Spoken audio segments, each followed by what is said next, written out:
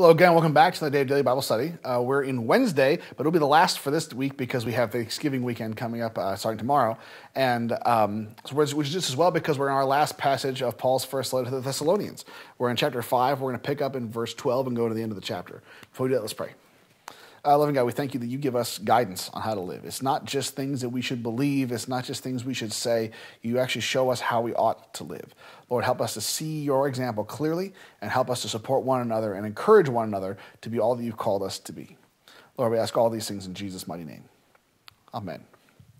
So I think it's interesting because towards the end of Paul's letters, there's basically always a section where he leaves with some concrete ethical exhortation.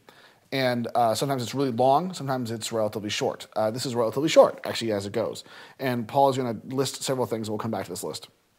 This is what Paul writes. He says, "But we request of you, brethren, that you appreciate those who diligently labor among you and have charge over you in the Lord and give you instruction, and that you esteem them very highly in love because of their work. Live in peace with one another. We urge you, brethren, admonish the unruly, encourage the faint-hearted, help the weak, be patient with everyone. See to it that no one repays another with evil for evil, but always seek after that which is good for one another and for all people. Rejoice always, pray without ceasing. In everything give thanks, for this is God's will for you in Christ Jesus. Do not quench the Spirit. Do not despise prophetic utterances, but examine everything carefully. Hold fast to that which is good. Abstain from every form of evil. Now may the God of peace himself sanctify you entirely, and may your spirit and soul and body be preserved complete, without blame at the coming of our Lord Jesus Christ. Faithful is he who calls you, and he will also bring it to pass. Brethren, pray for us. Greet all the brethren with a holy kiss. I adjure you by the Lord to have this letter read to all the brethren. The grace of our Lord Jesus Christ be with you."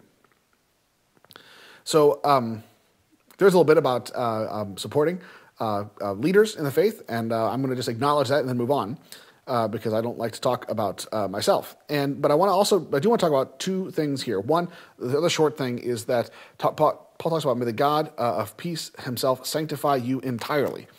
And one of the things that John Wesley would talk about is he talked about Christian perfection. And he got criticized for it. And I've done some videos in a different format to talk about Christian perfection and what it means and how it's not what people usually think it means. But one of the things he would also talk about is he says, if you don't like the word perfection, then maybe you don't have to talk about Christian perfection. How about we talk about entire sanctification instead? And the reason why he says, I don't really care about the words that we use. I'm contending for the substance, not the words. And he says, I will continue to use the term perfection because I believe that it is biblical. And he'll point to where Paul talks about perfection.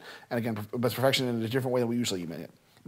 But Paul's saying, as long as, let's use words Scripture uses because we don't need to invent our own. We can just use what the Bible says. And this idea of entire sanctification shows up here. I just thought that was really interesting because I don't know that I knew that beforehand. But what I really want to focus on today is this kind of list of things. And I'm going to repeat them here. But before I do, I want to remind you that I'm going to do the same thing with this list that I do with any list along these lines. We talked about it with 1 Corinthians, with the gifts of the Spirit. We did it with Galatians, with the fruit of the Spirit. It's going to be the same thing again here, which is the question is, when we go through and we listen to all these things that Paul advises us to do, I want you to be thinking about who is somebody who actually exemplifies these things all the time. And there's really only one answer to that question that I'm aware of. So this is what Paul says, just that list part again. He says, admonish the unruly, encourage the faint-hearted, help the weak, be patient with everyone, see to it no one repays another with evil for evil, always seek after that which is good for one another and for all people. Rejoice always, pray without ceasing, in everything give thanks, for this is God's will for you in Christ Jesus. Do not quench the Spirit, do not despise prophetic utterances, but examine everything carefully, hold fast to that which is good, and abstain from every form of evil. And once again, this is not a detached list of virtues, as if Paul is mostly trying to say, here's just a grab bag of things you can think about. It's mostly saying, be following into Jesus' footsteps, do what Jesus does, and here are some concrete things to help you be doing some of those things. And it's like, Paul says to the Galatians, he says the law was like a taskmaster, like the pedagogue, the guy who took the kids who didn't want to go to school of wealthy families and drove them off to school to make sure that they went. The one who is responsible for getting you to do the things you need to do, even when you don't yet want to do them. But the goal is to want to do them. The goal is to be set free in Christ to do them. In the same way, the admonishment could simply be the Christian life is saying, what should you as a Christian do? Go do the things Jesus did. Go be like Jesus through the power of the Holy Spirit. And, but if someone were to say, gosh, I don't even know what that looks like, I don't know how to apply that to my life, then you have Paul here saying, okay, here are some of the things you can do. And we see the same thing with the gifts of the Spirit. What are the kinds of things the church does as a whole? Well, here are some of the things that Jesus did. What are the fruit of the Spirit? What are the kinds of character attributes that ought to characterize Christians? Well, here are some of the things that characterize Jesus. Once again, one more. It's a list of things, but it's not a floating, freely pile of virtues that we just take and leave when we want to. It's meant to give us a tapestry and a holistic picture of what it means to be a Christian. And it's amazing how much that holistic picture looks an awful lot like the kind of things that Jesus was doing. I bet you could think of examples in the gospel accounts for just about all of those where you can find concrete examples of Jesus doing exactly what Paul is urging for us to do. I think it's funny because this passage shows up the most often when people talk about the idea of prayer, because Paul says pray without ceasing. And it's fascinating. I was asked to give a talk on prayer. At Chrysalis Weekends, there's a talk about prayer, and it always has a thing about pray without ceasing. I was asked to give a talk about prayer for a camp that I help out with. And they said, here's some scriptures we want you to focus in on. And the first thing I always do is say, I'm not going to focus in on those scriptures. These are the scriptures that really speak to me with this topic. And I'm sure they always roll their eyes when I do that. But that was the thing where I said, this pray without ceasing doesn't tell us anything about concretely what Christian prayer ought to look like. And so I drew on some other examples instead. But it's amazing how much mileage that one verse gets. Pray without ceasing, this three-word verse. And yet, while I kind of criticize and kind of roll my eyes at the use of it as a standalone teaching, because pray without ceasing tells us very little, it's like the admonishment of Paul said, do good.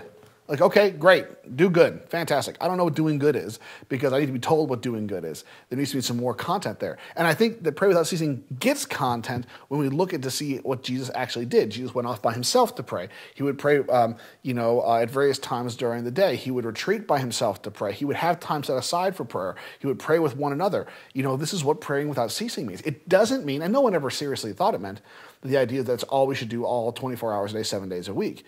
But the question becomes, what does praying without ceasing look like? Well, it looks a lot like what Jesus' prayer life looks like. And we ought to take that seriously. And remember that all of these things, we want to say, what does it mean? What does it mean to not repay someone evil for evil? Well, you want to look at the greatest example of that? Look at Jesus on the cross. That's him not repaying evil for evil. We talk about, admonishing the unruly. We see Jesus do that, and he does it in some specific ways. And so the idea is we're not being called by Paul saying, think about what you mean by people being unruly. Think about what you mean about admonishment, and you apply it in a way that makes sense to you.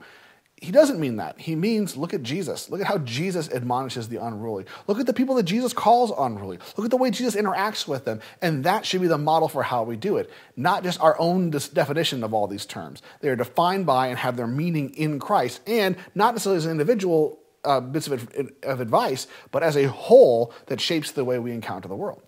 And so that is really, once again, when there's a list, it almost always is pointing to the one Jesus or one key issue that binds them all together and gives them meaning. And I think, once again, we look at this list of things. They're all great things, but they're great things because they point us to Jesus, because they are examples of things that we can do to follow that example of Jesus and to belong to him and in him. Well, that's all for today. That's all for this week. And that's all for this letter from Paul. Come back again next week, and we will be starting a new letter in a new week. Have a good day.